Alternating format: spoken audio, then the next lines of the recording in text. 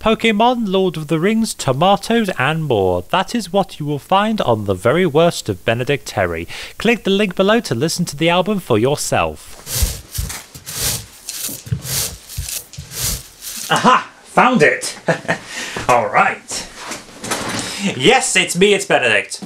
Pardon the little archaeological dig I have going on down here, but this request takes us all the way back to the year 1915.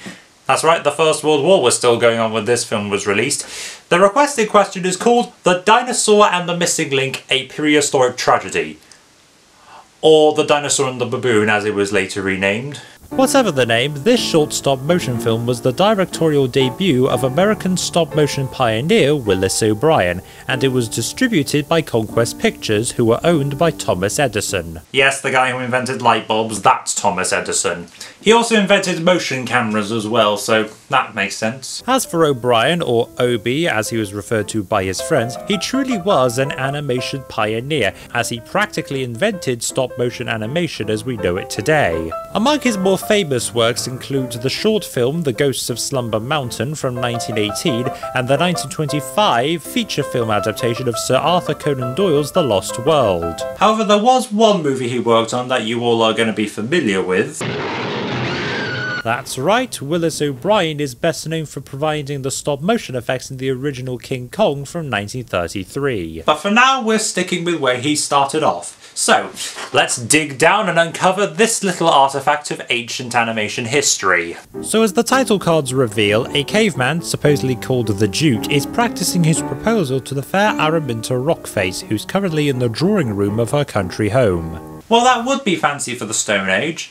Then again, a Stone Age family with modern sensibilities. I would say this was a Flintstones rip-off if this didn't predate Hanna-Barbera by at least a few decades. Suddenly, a rival suitor called Stonejaw Steve arrives, and he and the Duke, well, duke it out. Oof, talk about getting the hot seat. While this is going on, our supposed hero, Theophilus Ivoryhead, arrives at the manor. He meets Araminta, who says she'd offer tea, but it hasn't been discovered yet. Pity, really. Now all the suitors come into the Flintstone Manor. The Duke makes his proposal, but Araminta throws his bouquet onto the floor. In floriography, that means I hate you. It is at this point we're introduced to the titular missing link, an ape called Wild Willie, the supposed terror of the countryside. Willie comes and raids the pot that's cooking outside. And you thought your neighbours were difficult, imagine having to deal with King Kong's great-great yada-yada-yada grandfather.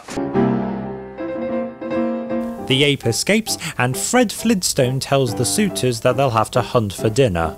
Because it's the Stone Age and supermarkets haven't been invented yet. So Steve, with a bow and arrow, finds a very feeble-looking desert quail. He fires, but the bird ducks and the arrow lands right on Fred Flintstone's arse. Then the quail comes up to Steve and starts chasing him. So much for thrill of the hunt, eh?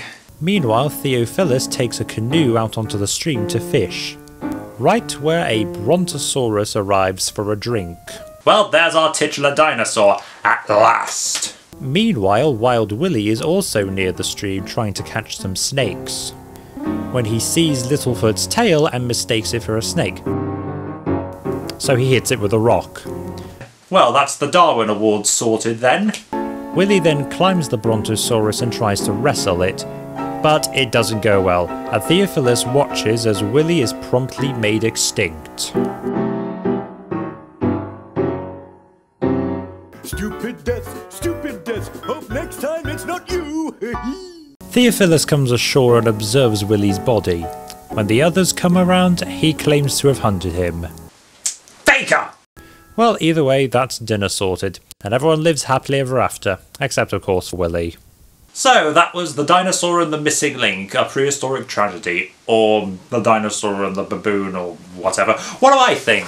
Well, it's always interesting to see the very early days of animation. The story is pretty interesting, as is the humour, such as the juxtaposition of cavemen and snooty upper-class English country house drama. Yes, the animation is pretty jerky, but it's an early demonstration of stop motion, so I can let it slide. As a directorial debut, this is pretty good, especially with what Willis O'Brien would eventually come up with later on. As for this particular short, I'm going to give it a score of 7 points. If you fancy a glance at some very early stop motion animation, especially from one of the all-time legends of the industry, I'd say this one is a fair bet. Well, I suppose you could say this is the Stone Age of animation? Well, thank you for watching. If you like this, be sure to like and subscribe, and well, next month is December, so make sure you subscribe so you can get first dibs on my new Christmas special. So, I'll see you then.